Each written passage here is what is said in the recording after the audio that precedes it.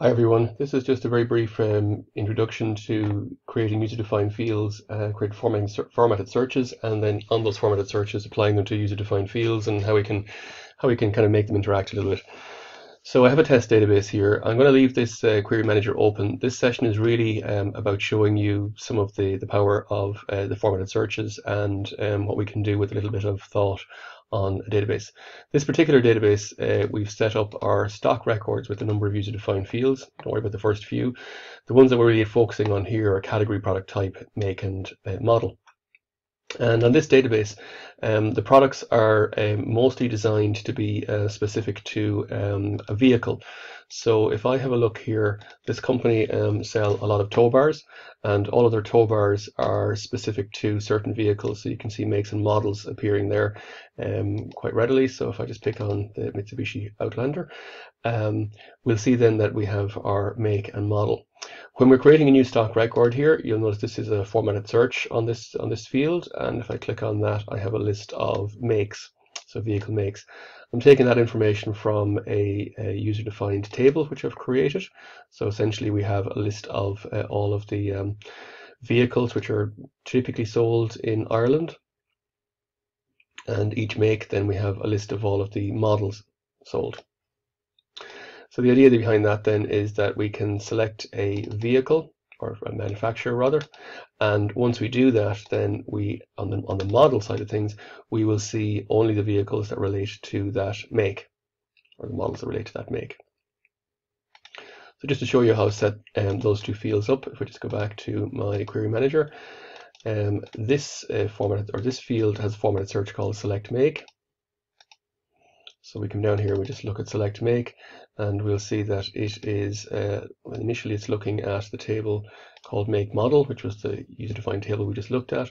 It's also looking at itself, more or less. It's actually looking at any data that's in this, user-defined field as of now, and presenting that back to us. So it could be that along with having makes and models, which we set up on that user-defined table, we put something else in here, and we want that to appear on the list as well. So when we actually look at the select make and we run it, we get a list of the manufacturers, or the makes of a vehicle. And right down the end, then we'll also see some non-vehicle manufacturers. So Witter, for example, don't make cars, they make tow bars for cars.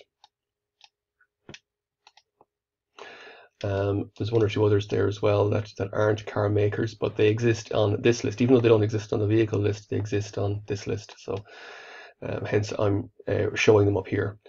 We may also have duplication, or what appears to be duplication, probably because we've spelled Toyota wrong on at least one record. So there's obviously some tidying up to be done there.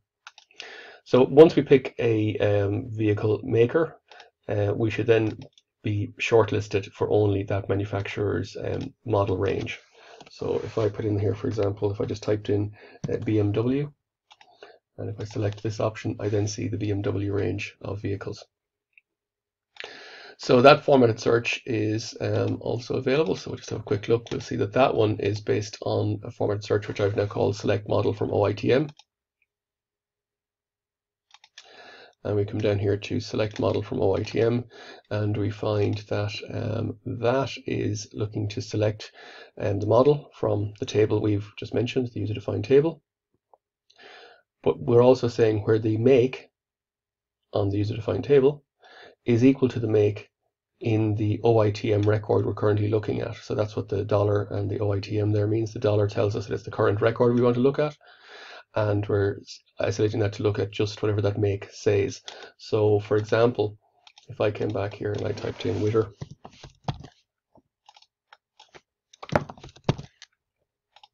and came down here and clicked on the button, I get nothing, because Witter don't make vehicles. So this model is only looking at models that exist on the table in question, the make model table. So we can look as hard as we want, but Witter don't exist on that list, so therefore we can't get a model up. If I go back and put in Toyota, I'll then see all of the Toyota range of vehicles. Okay, so I'll just show you one more time, just very quickly show you how that that formatted search was working. It might be of some help to you at some point, hopefully. Okay, so that's on the item master data itself. This company then typically will get a phone call from a customer saying, I'd like a quote for my vehicle, and I've put some more formatted searches in here. So we've used the new UI functionality, which allows us to actually configure a layout. So I've been able to put in some customer notes in here, and I've also put in user-defined fields for a status and various things on the customer. So here I have my item list. Of course, I can just click on that and I get my entire list of products up. But my products have all been categorized. In other words, they have those 4 characters or 4 fields we're looking at: category, product type, make, and model. And what we're doing here then is we have a formatted search on this field as well. And if I click on that, I'll get everything up initially because I haven't been in any way specific. So I get a long list of products appearing, and there's all sorts of things in there, from tow bars to 4x4 related vehicle to van related stuff. Okay. If, however, I come into the category field, and if I select that, I can isolate this to say that I'm only interested in a tow bar product, and then from that I can say I'm interested in one of the parts that make up a tow bar. Tow bar comes in several parts. So equally, I could go with bike racks, and then if I go with bike racks, I see the types of bike racks that we have available to us. Okay, so if we just go with Vanguard for the moment, actually, Vanguard is a range of products that can be attached to a van. So everything from ladders and roof bars and shelving, roof racks feature heavily there as well. And if I go with just Ulti, and if I just put those 2 searches in and click on the button, I will get a short list of Vanguard products with Ulti in the product type.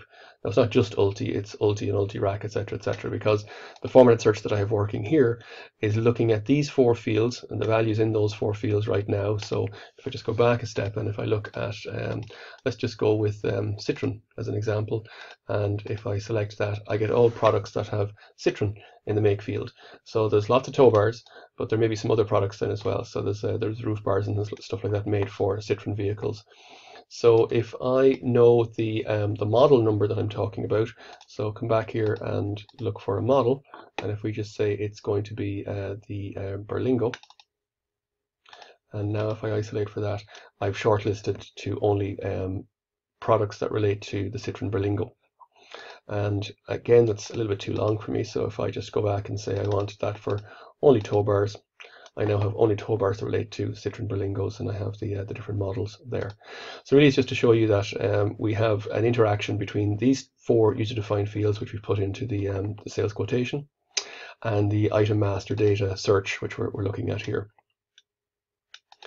So the idea is that while I'm on the phone, if the customer tells me that he's looking for a tow bar, so just put in the words or the letters, tow bar, and if I just know that it's going to be a Berlingo that he's looking for, if I just type in BER and do a search, I could immediately find that for him. So this kind of is designed to try and make it as fast as possible to find the short list of Berlingo products. Ideally, I may just want to offer him a product which is currently available in my stock. And we'll see that this is a formatted search, so we'll have a look in a moment now to see what this actually contains. So if we just leave it on screen for a second and go into our formatted searches, and we have version 2 of this field, or this query. So basically what I'm saying here is I'm looking for the fields, so you can see it's the item code and name, the categories that we were looking at, and then free stock is just looking at the stock on hand minus the stock that's on committed or on sales orders, which gives us our free stock. And we're taking that data all from the OITM table, and then we're doing a where statement, and the where is based on the fields from OITM, so namely the category field, and where that's like the field called category, and the dollar symbols here tell us it's the field called category on the sales quotation. So if I hover over that field, if you keep an eye down in the lower part of the screen, you'll see that that field is on a table called item 38, and the column number or the column name is a U category. So that's what we're getting there. I'm checking just in case that that value is null. I'm converting that null to just a blank. The queries don't always like nulls, I'm sure you're aware of that. And then if we want, we can right trim that, because that will typically carry a number of spaces to fill out that field. That field is 30 characters long, so we end up with TOW and 30 characters. So we want to trim that back to just a TOW. And then the wildcards here, the percent signs, means that it's looking for anything which is like. So hence we get wherever we have a like on that record. So if I typed in BAR, for example, and did a search on that, I'm only going to get toolbars. If I type in rack, I'll just take out the model for a moment, then I get anything that has rack in the category. Okay, so that's really just trying to illustrate or explain to you what we're trying to achieve with the formatted search there. So I'll just leave that open for a moment again. Maybe this might be of some assistance to you if you're struggling to write one of these. It can take a bit of time and effort to actually get that working, but this seems to be working quite well for me now, so I just thought I'd share it out there. So yeah, that's it. Basically, once I decide on a product, so if we just say that I have an Audi A6 and I want to look at potential toolbars for that, so just do that. And as a novice, I now have a list of toolbars that fit Audi A6s. And so from that list, then I pick the one that fits my vehicle, and away I go. I have some other information then relating to item details here. So there are particular necks that go with each of these vehicles, and this gives me a list or a recommendation as to what neck is best for that vehicle. If you have any questions or queries, please feel free to leave your comments in the comments section. Thanks.